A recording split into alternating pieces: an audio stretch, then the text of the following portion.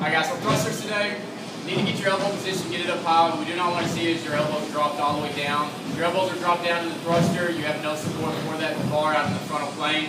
So elbows up, good grip on the barbell. Two things we need to see today. Number one, we need a full squat, hip crease down below the knee. So all the way down below, elbows up tall. As you come up out of that squat, big drive, push press, bar needs to finish down. Get the bar all the way back to the midline, finish with the head through, let's see those ears. So a thruster again, if you're putting them together, all the way down, all the way back up, reset, back down, back up, one more, down, and up. Good job.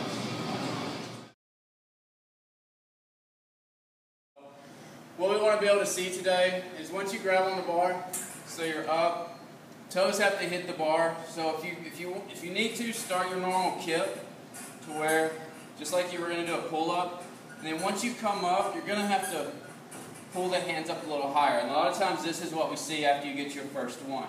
If you start this swing, reach over and stop. Another way that you can fight that swing is once you get your first one, and you touch, bring the feet back up.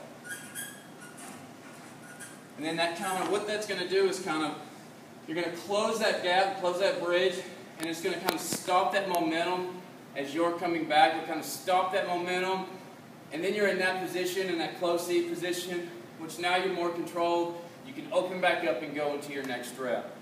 A lot of times we see a big problem with the second rep.